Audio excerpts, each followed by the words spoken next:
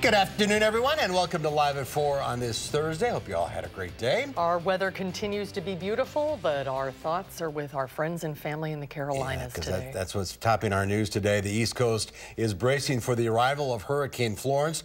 We'll have the latest on evacuations, and local Red Cross help is on the way. The president is getting pushback after he tweets that the Democrats made up the number of deaths caused by Hurricane Maria in Puerto Rico. And there is state help coming to fix the rail line near Middleton that was washed out by our recent flooding. Let's take a look outside today.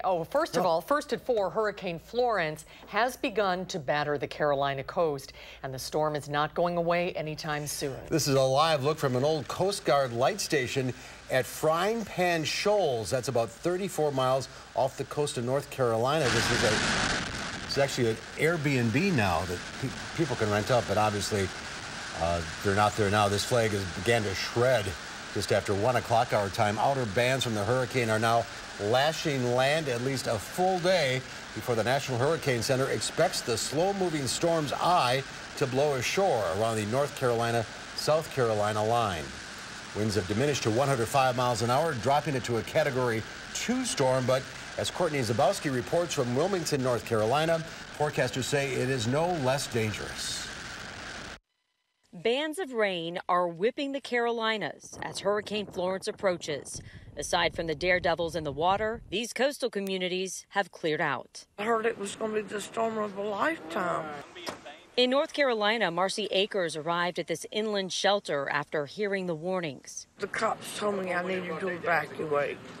What did they say? They said that it was going to be a bad storm for trailers. The winds have weakened, but forecasters are predicting storm surges up to 12 feet and days of drenching rain. We're still forecasting 20 to 30 inches, possibly 40 inches or more. We're in Wilmington, North Carolina. Less than a mile away, Wrightsville Beach is right in the bullseye. And even here, residents feel the danger. John Bruschetta says he's never seen waves breaking so close. You can see the spray even without binoculars or anything. Water's pretty high. What does that say to you? Not too much longer of a time, we're going to have those waves will be breaking here. The view from space shows the massive storm hovering offshore. It's due to hit land early Friday and linger through Saturday. With just hours to go, evacuations are still underway. We are asking citizens to please heed a warning. Your time is running out. Emergency officials say floods are likely and power will go out for days, if not weeks. Courtney Zabowski for WISC News 3. And more than 1,000 flights scheduled for today and tomorrow have been canceled, with some airports in the Carolinas essentially shutting down. Let's head out to the weather patio now. Dana Fulton is watching the forecast, and this is just the beginning. Just the beginning. I know a lot of folks in South Carolina use the closing of a Waffle House to indicate that things are getting really bad. So they've been posting Waffle House closing and Walmart closing updates. Of course, the airport's also closing down. The storm is a massive storm moving right towards the coast right now. The right side of a hurricane is actually the most dangerous, or what's considered the most dangerous side. Not ruling out the right side, but if you look along the hurricane track, the right side sees usually the stronger winds and also that storm surge being thrust up towards North Carolina and the coast of Virginia even included in this. I know we're focusing a lot on the Carolinas, but everywhere along the Atlantic coast certainly going to feel an impact from Hurricane Florence. Right now it is a Category 2 hurricane. That Category 3 threshold, it was dropped to Category 2 last night. The winds between 110 and 111 miles per hour doesn't sound like that big of a difference. That's the line, that's the cutoff for a Category 2 to Category 3. So it has been downgraded. The winds slowing down just a little bit, but still 100 mile per hour sustained winds is no joke. Continuing west-northwest for just a little longer. And then by Friday morning, we are expecting a landfall sometime tomorrow along that South Carolina-North Carolina border. And then the storm is going to drop southwest and curve through South Carolina, soaking parts of Appalachia, stretching all the way up towards the New England area as we head into the start of next week. But notice that moisture staying moving towards the east coast. Part of the reason we're so clear and sunny because everything's being sucked in that direction.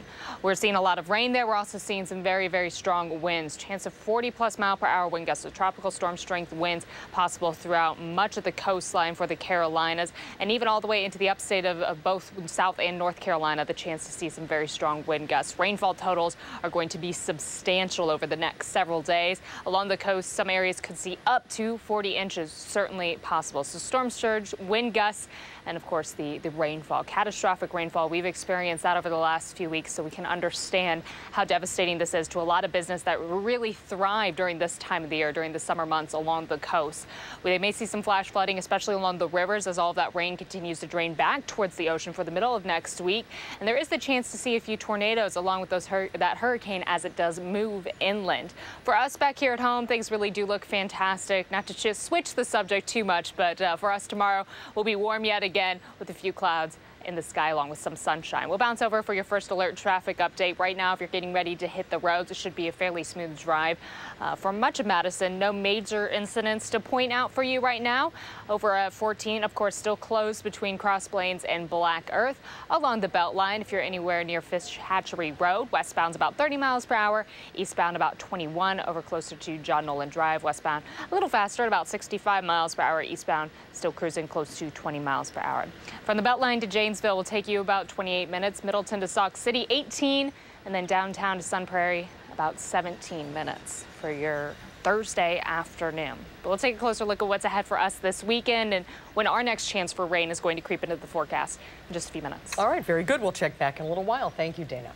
The Red Cross in Wisconsin is now sending 41 volunteers to help with Hurricane Florence disaster relief efforts. Dave Caulfield spoke with two of those volunteers about to head out there this weekend, and he joins us now with their story from the Weather Center. Dave?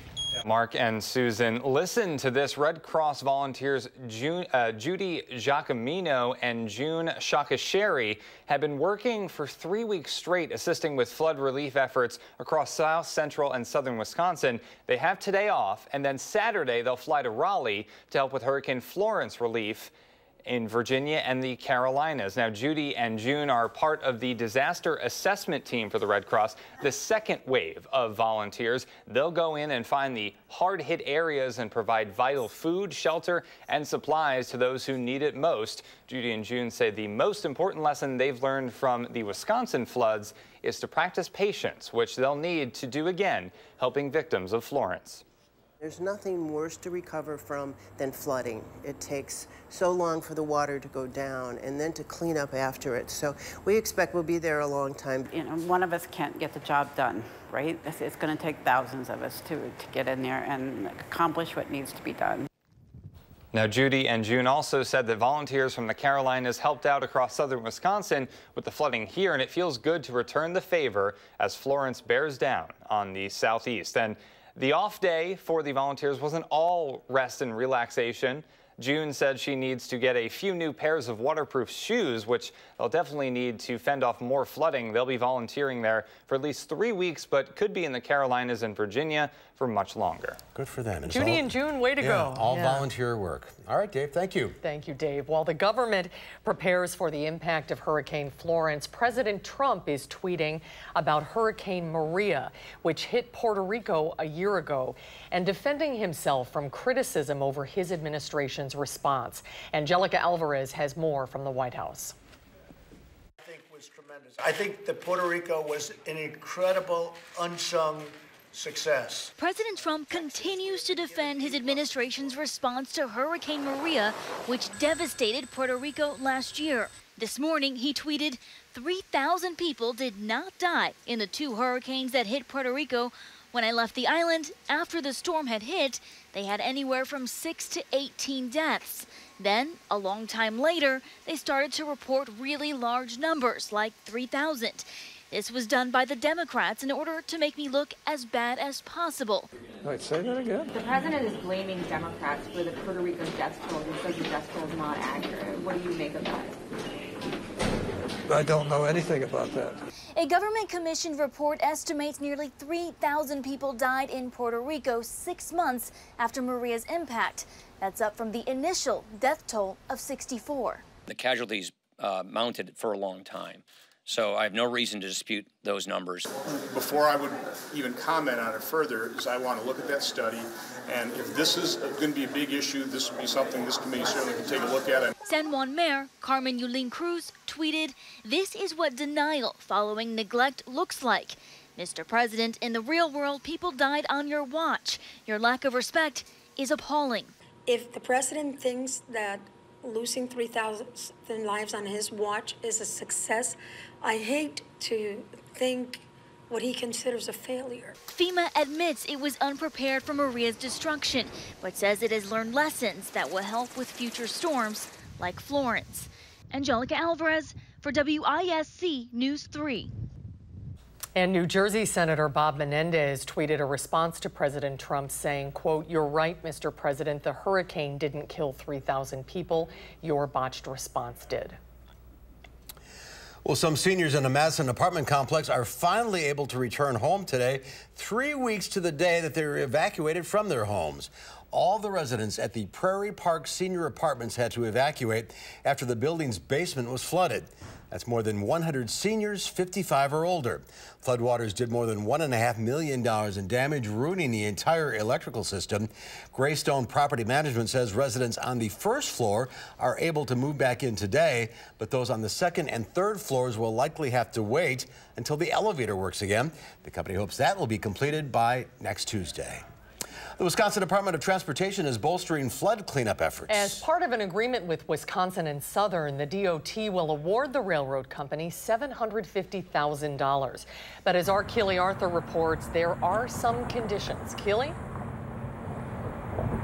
That's right. Thousands of feet of this track were ravaged by the floods. As you can see here in Middleton, things are looking pretty good, but it's a different story further west of us. Parts unusable. Now that's hurting companies that rely on this railway. To fix that, the Wisconsin Department of Transportation will grant Wisconsin and Southern $750,000 or up to 80% of the total cost of repairs. That's as long as crews fix the stretch between Madison and Prairie du Chien by September 22nd. So why are taxpayer dollars going to this? Well, that's because the state, county, and the railroad company jointly own this track. Back to you. All right, Keely Arthur reporting live for us from Middleton. Thank you. The fight between Dane County's district attorney and a former assistant DA is ending with a settlement. Former Assistant District Attorney Bob Jambois filed a lawsuit claiming that District Attorney Ishmael Ozan forced him out of the DA's office. In 2016, Jambois challenged his boss in a primary election for district attorney. He then filed a lawsuit claiming Ozan retaliated against him for running by harassing him and giving him a large caseload. The lawsuit was settled this week for $350,000. Wisconsin taxpayers will bear the cost of the settlement. Well, up next here on Live at 4, we'll find out what's happening in the 608 this weekend with Emmy Fink. And we'll tell you about a new partnership between UW Health and Facebook. They're looking into how much social media engagement affects our children's health. And we'll have that story when Live at 4 continues.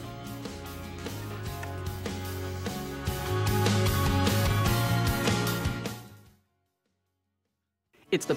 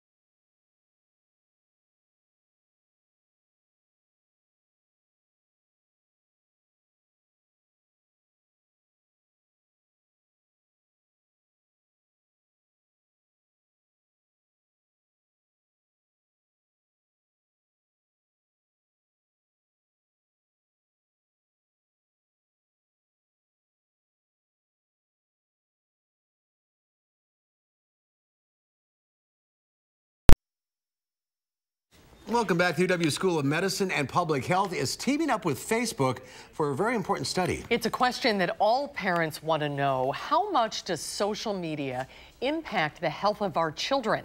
Charlotte Deleste is in the newsroom with details on this partnership. Charlotte? Susan and Mark, the UW says this is part of Facebook's $1 million commitment to study the relationship between teens' use of technology and their mental and social well-being. Dr. Megan Moreno will lead the project. She's the head of the UW Social Media and Adolescent Health Research Team. She tells us she has worked with Facebook in studying its impact on children unofficially before, and the social media company reached out to her to further her research. One set of questions I hear all the time in clinic from parents and kids is, what's the right amount of media use? Is social media bad for kids? Is it good for kids? What should I be doing with my kids with social media? And that those really parent and kid focused questions are the ones we're hoping to answer with this research project. Dr. Moreno says her team will evaluate things like confidence in their subjects. Can they stay focused? Do they feel like they have good friends? Things she says aren't always measured in a traditional clinical study. The UW says the research is part of Facebook's $1 million commitment to work with others in the industry to explore the impact of social media on children. And this study will begin this fall. Mark and Susan? Very interesting research. Big question. I always wonder it myself. Charlotte Deleste in the newsroom. Thank you. Stocks rebounded on Wall Street as inflation slows and the tech stocks rebound. The Dow Industrials added 147 points to close at 26,145. The NASDAQ Composite Index added 59 and the S&P 500 was up 15. Well, it is almost the weekend in the 608. Emmy Fink is here with a look at what's going on around town this weekend. Hi, Emmy. Good to see you. Good to see you guys. Good to see you. I promise I'm going to be back. I think I've got like a good 4 weeks in me before I have another vacation. Oh, so, good. I'm off next week, so. Oh, man. See, we just keep missing each other. Well, we're here now, aren't we? That's right. Let's make the best of it. Good idea. The weather is beautiful. It's a perfect night to get outside, do a little shopping. I like that idea. So it's the last chance to get to the Madison Night Market. The last chance for the season. It's where Gilman and State Street meets. The market brings together vendors, little handmade products, artisan gifts, local art, fresh produce, food, and the night is rounded out with some live music, pop-up restaurants, and food carts. My favorite, it starts at 6, goes till 11 o'clock. Wow. Those are some dedicated shoppers. Well, the food, I think, would be going on. Food keeps you there, right? Absolutely. All right, a world gathering here in Madison. You know, isn't it every weekend there is something globally happening in Madison? I just love that about the city. Well, dancers and musicians from around the world will bring together their talented artistry in Madison for the World Music Festival. Performance will take place at the Union South, the Memorial Union, and the Willie Street Fair. Now, Friday it kicks off from 4 to 9 at the Union. Bands from Puerto Rico, Sweden, and Canada, and then the world music starts up again Saturday at 2 at the Willie Street Fair. Groups from Turkey and Latin America. Back at the Terrace Saturday night for some Cuban dance music. Wow, that sounds like my favorite. That is cool. And speaking of, fall is almost here when the Willie Street Fair It's a returns. local East Side favorite. I've never been, but it's a blast. I need to get there, and people should get excited because there are 3 stages of music this weekend for the fair. It takes place both Saturday and Sunday.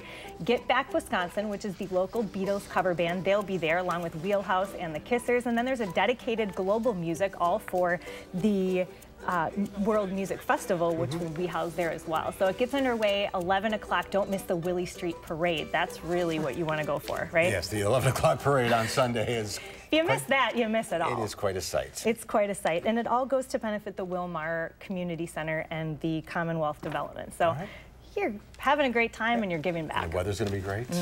We have the Gypsy Swing Festival.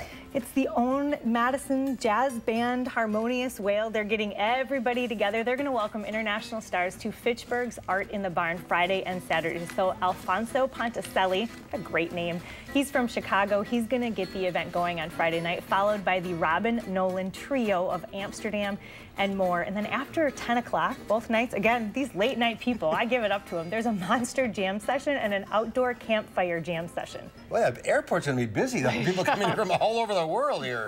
This is going to be a great weekend to get out and experience some fun stuff.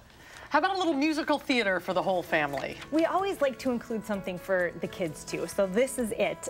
Flat Stanley Jr. It's the adventures of a 10-year-old who's been flattened by a fallen bulletin board. If we're not scaring kids back into school, I don't know that this will help, but the Sun Prairie Civic Theater will take the audience around the globe in search for a way to make Stanley become three-dimensional once again. It's a show by kids, for kids.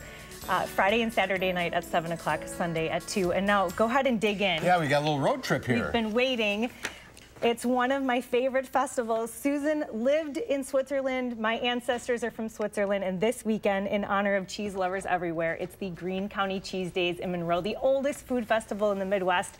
Cheese making, dairy farming, all of those Swiss traditions that are so deeply rooted in Greene County. So what did you bring for us? We have some mild cheddar, some Asiago, and some Swiss, because, you know, not everybody likes Swiss. They think some people it tastes like feet. Well, shame on you for thinking that, so I'll go ahead and eat it. I love it too. I have Swiss cheese every lunch, every noon. I just love you more and more each week. Turkey and Swiss. I see why they paired you together. You know, she lived there, you eat it. Yeah. Makes for good chemistry. Lots going on. Boy, Yeah, what a good busy weekend. ahead. Emmy, thank you. Thank you, guys. And get this month's Madison Magazine for all the best in the Madison area. Still to come at 4, we'll profile some North Carolina residents who are not evacuating because of Hurricane Florence. They are the wild horses of the Outer Banks. Many people worried about them, but CNN's Jeannie Moe says they'll probably just be fine. That story coming up after Dana's first alert forecast.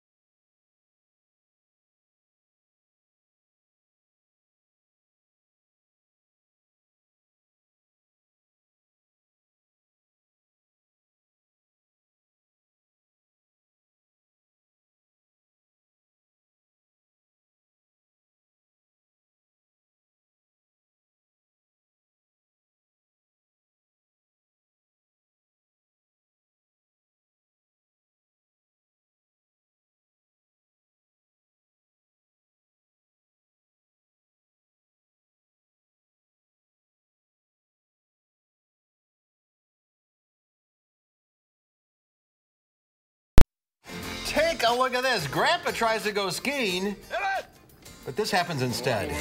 Oh, no. All right, Grandpa, let's take another look. He's sitting on the dock enjoying the day when suddenly he flies out of his skis like a torpedo. Despite saying hit it to the driver, he is clearly caught off guard while trying to ski at Lake Dunlop in Ontario, Canada. The good news is, after his head first splash, Grandpa comes up smiling. How many people have done that? A lot. You're ready or not? Yeah. Today is Thursday, September 13th. It is Positive Thinking Day. It is also Bald is Beautiful Day, so let it shine. Let it shine. It's also Snack on a Pickle Day. I think I will. Do it. All right, the word pickle derives from the Dutch word pekkel, which means brine. Now, the pickling process was invented right around 1440. Now, each of us Americans eats about 9 pounds of pickles per year. Do you think you're above or below average? I eat 9 pounds a week. You have a pickle every day, right? I do. Every day. I love pickles. A little, like a sweet gherkin or a big? No, the Vlasic, the slices. Okay, so yeah, you may be at 9 pounds a week then. Let's see, I'm half Dutch, so there you go. That's fair. So they're pickles. Pickles. That works. Okay. With your our producers had enough pickles. No more. So overall, guys, we're enjoying a lot of sunshine. Beautiful. And quite a warm afternoon outside for us. We'll take a look at what's ahead for the rest of the week and the weekend right after the break.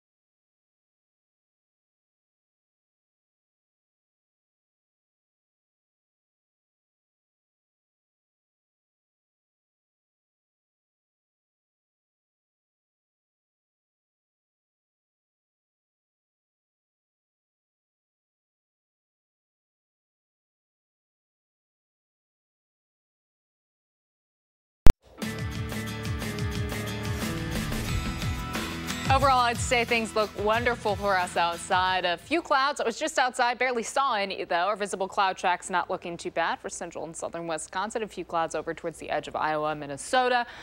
But nothing that's blocking out most of the sun. No rain threat for us either, and that's always good news. We stay dry for just a little longer throughout most of the Midwest. We're staying dry right now. Overall, the last 48 hours, we saw showers right at the edge of Minneapolis, stretching towards the northern portion of Minnesota, but we have been dry for the last 48 hours yet again throughout central and southern Wisconsin. So no major rain threat for the next few days. I can't say the same thing, though, as we look ahead to next week. The good news for us, we're not expecting to see any impacts from Hurricane Florence. Right now, a very strong Category 2 hurricane with sustained winds of about 100 miles per hour. That storm is going to continue to move west-northwest and then slide right up along the Atlantic coast.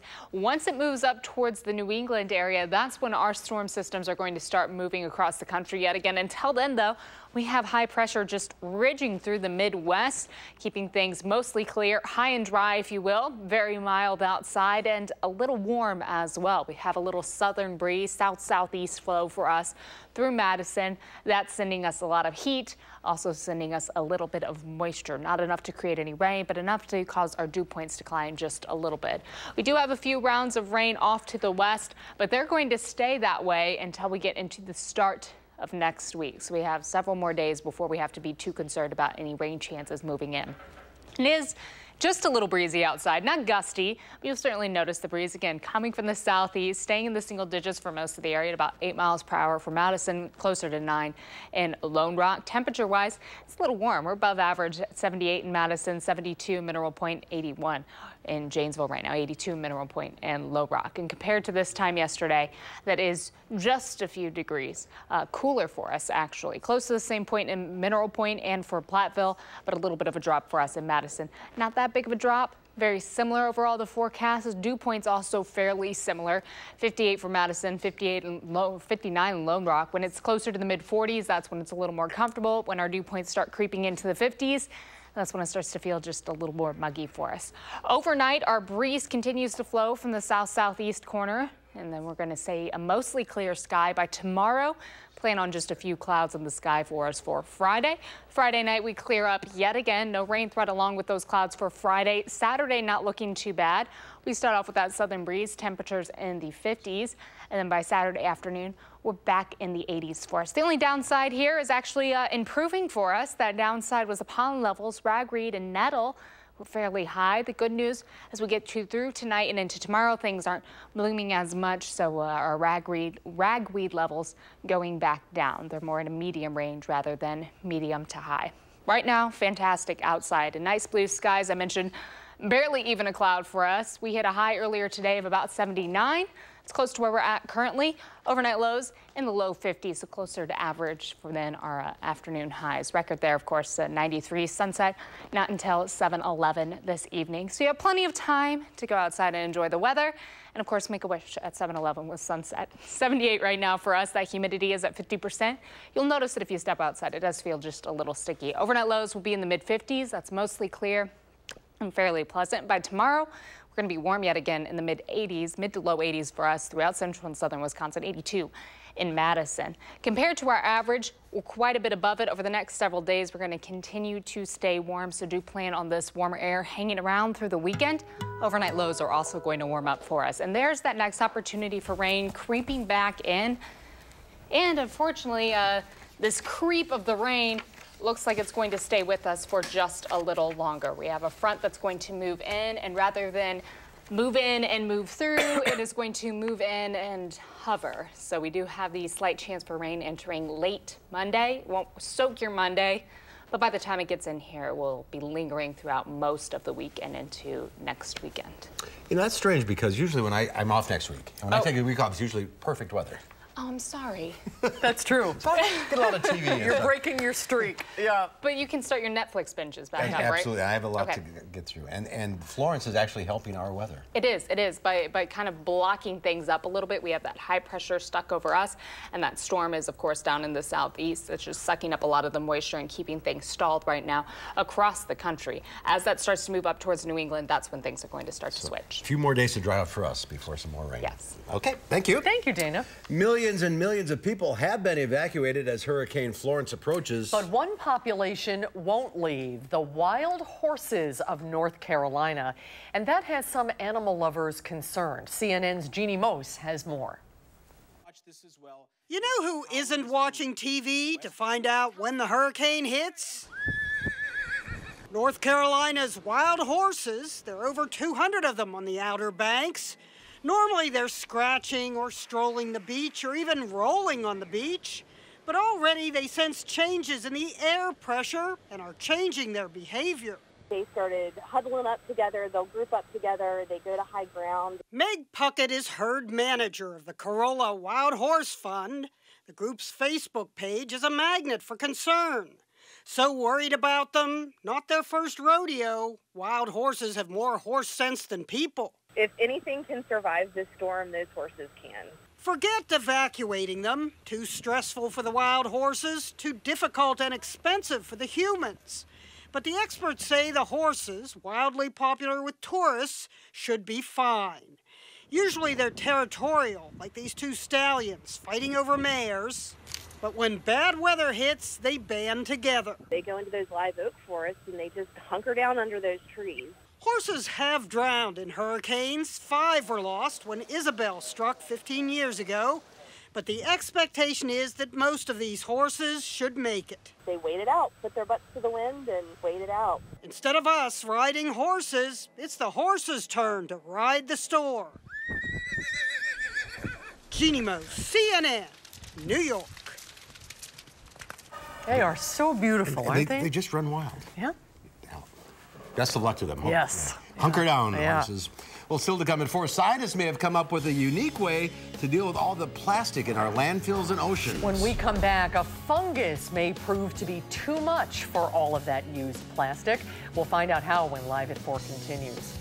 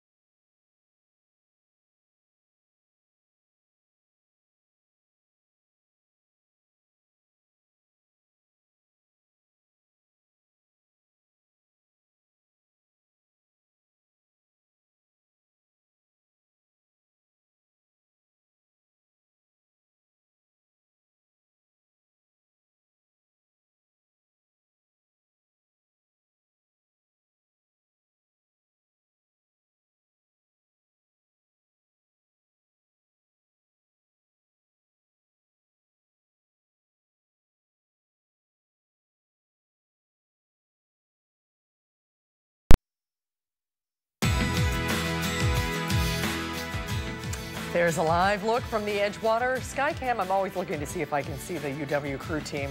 because they're always on the lake right about now. Susan Sun is on the team. But I can't see them this afternoon, but it's a beautiful day on the lake. Each year, 8 million metric tons of plastic end up in the ocean. And that's on top of tons and tons of plastic that ends up in landfills. Well, scientists in Britain say fungi may be the answer to winning the war on plastic. CBS's Tina Krause has more on the new research from London. Scientists here in the UK are focused on fungi and say it's a forgotten kingdom that is vital to life on Earth. They're not as pretty as flowers. You don't have them beautifully growing in your garden, but actually they really are critical for so many things.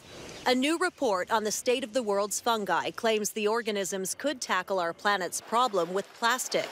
Experts say if the natural properties of fungus can be harnessed and developed, plastic could be broken down naturally in weeks rather than years. Of the same species. The renowned Royal Botanic Gardens at Kew in London has the world's biggest collection of dried fungi with more than 1 million specimens. Fungi have provided food and medicine for centuries, but researchers say the curious organisms hold more superpowers. For new fuels, for cleaning up plastics, for cleaning up radioactive waste. More than 100 researchers from 18 countries worked on the new report that warns climate change is threatening fungi habitat in some parts of the Earth. Experts admit fungi have a Dr. Jekyll and Mr. Hyde profile, helping 90% of the world's plants get nutrients, while at the same time doing irreversible damage to some ecosystems. Tina Krause, WISC News 3. Around 2,000 new species of fungi are discovered worldwide each year. Last year, some of the highlights included finding fungi in dust on an oil painting and one new species lurking, under a fingernail. What? Yeah, I know. Oh, that's scary to even think about.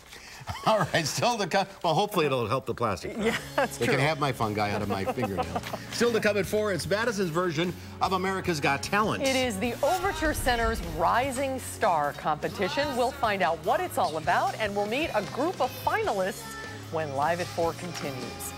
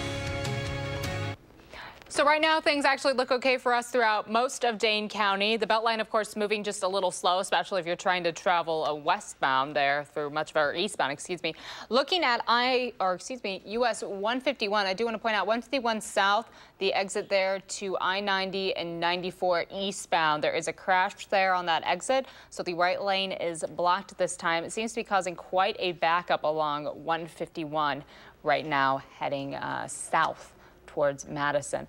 Over at 14 from Cross Plains to Black Earth, it's still closed from water on the roads. Downtown, if you are on the Beltline, as I mentioned, westbound at about 25 miles per hour near Fish Hatchery Road, but it starts to pick back up speed the further west you get. Eastbound, however, not as lucky, about 16 miles per hour for the speed there near Fish Hatchery Road. If we travel a little further along, closer to 22 miles per hour there. That's a quick look at your first alert traffic. All right, Janet, thank you. Now in its 5th year, Overture's Rising Stars is Madison's most exciting talent surge. Auditions were held earlier this summer. 63 acts auditioned, 21 finalists emerged from the competition, and they'll perform this weekend for a chance to win $1,000 and the opportunity to perform during Overture's 2019 season. That's pretty cool. And joining us this afternoon are 4 members of the Madison group North Code. Welcome guys. Thank you. Congratulations. Congrats. Nice to see you all. Let's just go down the line. Introduce yourself and tell us how old you are. My name is Adam Princeton, and I'm 31. I'm Craig Hoffman. I'm 30. All right, I'm Josh Pankratz. I'm 33. I'm Ben Strobel. I'm 27. And you all went to UW together? We did. Yeah. That's how you sort of met? Yeah. Pretty much. Back in the day, yeah, we kind of all came together and decided we all kind of like music. Adam and I go back to UW-Madison. We've all made our way back to the Midwest after working some professional jobs for a while here, so getting into doing what we like to do the most. Yeah, as a full band, we've only been around for about a year. How do you describe your genre of music? Indie folk is the word that we've been using. Okay. But the Isthmus recently wrote an article about our newest EP, or our first debut EP, and they described us as somewhere between folk, I believe, and a pop Americana. Wow, interesting. Yeah, definitely some different titles there. So when did you decide to enter this competition, the Rising Stars? I mean, really, when I heard about it for some friends, I thought it'd be a good opportunity, and just to get, I don't know, learn more about Overture and everything there. I mean, fortunately, we've been given the opportunity to, you know, hear what the judges and experts have to say. So what was the experience like for you? Oh, it was great. I mean, we started the competition, just kind of, we went in to see kind of how it would go and, you know, do our best and, you know, hear some feedback from the judges and hopefully, you know, get better and better as we keep playing together more, as we've only been together for a year. And we're looking at some of the competitors here. It's not all just music. There's tantra. You can actually do anything. There's dance, there's music. Yeah, exactly. There's a lot of really great talented acts this year as well, and it's really cool to see it all and be part of it. So what did you think when you heard your finalists? It's pretty exciting. Yeah. We were told that of the 21 finalists, there are 19 new acts that have never been in the competition before. So to be a part of that cohort, our first time playing on Capitol Theater stage at the Overture Center is a pretty awesome opportunity. And you're going to be performing at the Night Market tonight, and also at the Willie Street Festival too. Yep, on Sunday we'll be playing. Yep. And busy weekend. And the competition's on Saturday. You guys got a busy weekend coming up. Sure. Let's tell everyone you can see the Rising Stars Talent Search finalists tomorrow night, 7:30, Capitol Theater at the Overture Center. Tickets are only $10, and for a list of all the finalists, go to overture.org. And I understand that you're going to play for us. What a treat this is. What's the name of the song? This song's called Secrets. It's an original of ours that we're actually playing for the competition. All right. All right, take it away. Thanks. All right. Let Adam get situated. Go ahead.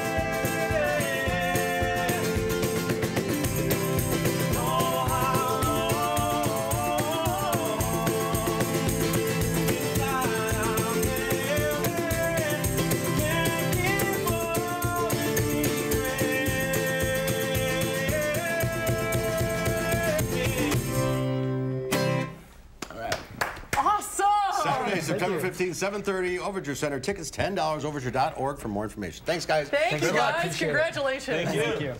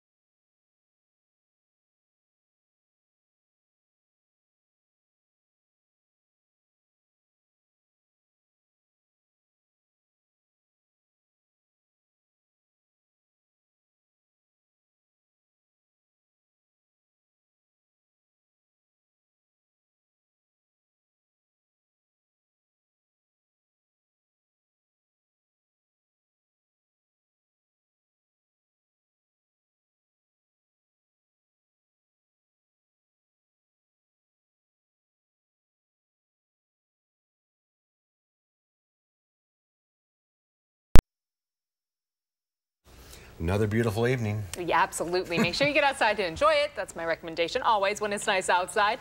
So for the last few days, we've just been steadily warming right on up. Temperatures over the next few days, of course, will be in the low 80s for us. Notice where we should be sitting in the mid to low 70s. So we are just a little bit above average. Everyone's been calling it kind of our last little flavor of summer because we know fall is just right around the corner, about a week away for us for the first day of fall. And then things will start to cool down rapidly before we know it. Warm Badger game on Saturday. Yes. Warm Packer game at Lambeau on Sunday. Warm Packer game, yeah. All right. Thanks, Dana. Thanks, Dana. Tomorrow you're on live. Before we'll meet a UW grad who's behind some of the funniest lines and skits on late night TV. And we'll wrap up the week as we always do with the best animal stories of the week. It's Lola's Lowdown. That's coming up tomorrow on Live at 4. It's the